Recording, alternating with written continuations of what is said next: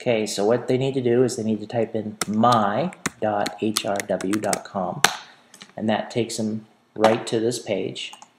And then I have a temporary account here, so I'll go ahead and log this person in. GGUEST187, and then I'll type in their password, and then I'll hit login.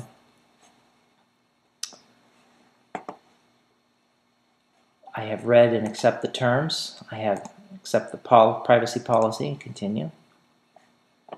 Okay, and then this is what they're going to see for class geometry. Then they can go to the online textbook.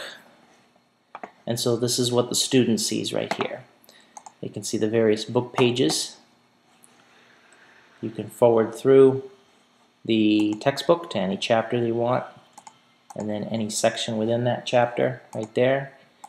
These are the student resources, lessons 1, 2, 3, 4.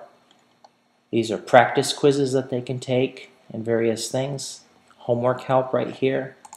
And then these are the videos and activities. So this is the full online resource right here.